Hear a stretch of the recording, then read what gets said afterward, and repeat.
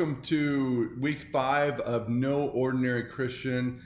We dove on Sunday into the book of James, the 4th chapter. Wow, right? Very, very heavy. I had to go in my office afterwards and just kind of pray for a while as I felt just the weight of that message. And today, I really want you to dive in, and I know I keep saying this week after week, but be honest. This is really about James saying, hey, you know what? You guys are supposed to be the power Christians in this. You're supposed to be the mature Christians, and you're anything but.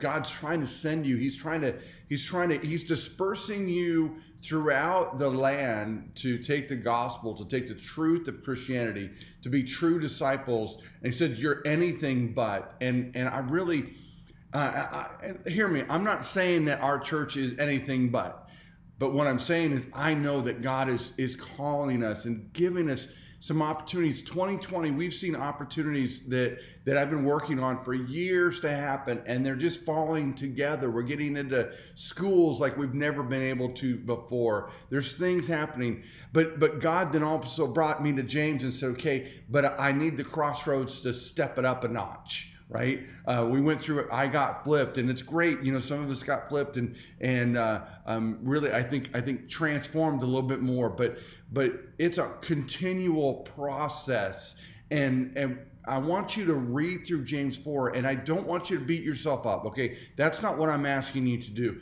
But I want you to be honest with yourself and really look. And that's all I've been doing is really look at myself and saying, test me and know me. See if there are any wicked way in me, like David would say in the Old Testament.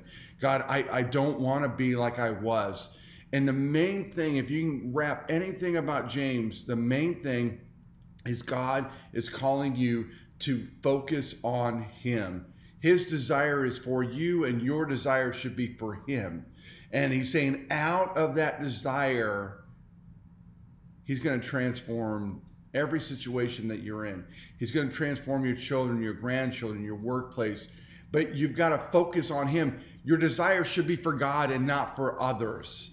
Stop replacing the fulfillment of who God is with other things, right? And because when you do that, that's when you argue, that's when you fight, and that's when you get upset.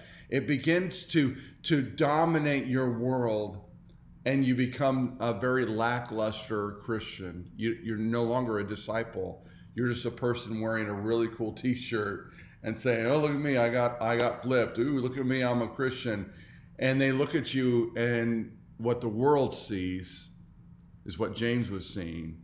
Why do you argue? Why do you war? Why do you commit murder? Why do you covet?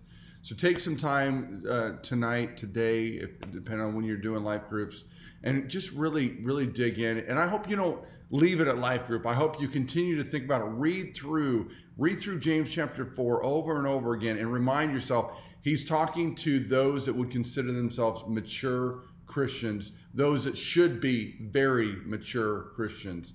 I love you guys. Been praying for you. Hey, this Sunday is Spring Forward, so make sure you switch your clocks. You don't want to be late to church.